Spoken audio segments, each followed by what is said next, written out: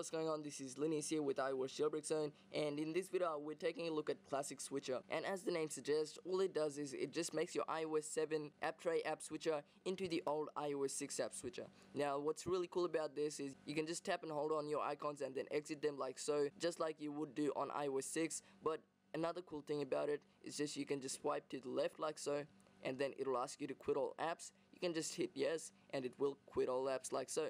Let's open up settings now and take a look at the settings that comes with the tweak. So let's just scroll down, ClassicSwitcher, and as you can see it is enabled right now. You can go into rows and select how many rows of apps you want, but I do have it set to as many as needed. But if I just turn that off, you will be able to see that I do have 2 rows instead of the boring old one. You can also enable the quit all apps and disable that, and obviously that just lets you enable or disable this, but I do like that, so I'm not gonna disable that. You can also turn on this, and that way it'll always be in that jiggle mode, but I don't have any apps running in the background right now. You can also go into the overlay style and change it to anything you like.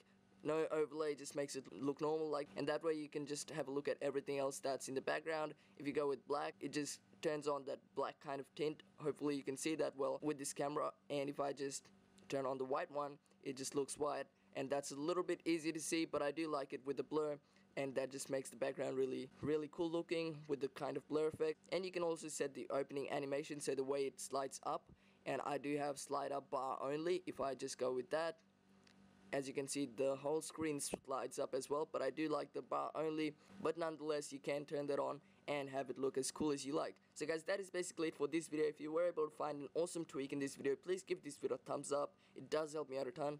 Also be sure to subscribe down below if you want to see more great videos like this every time they are uploaded to YouTube, and I'll see you in the next one. Peace.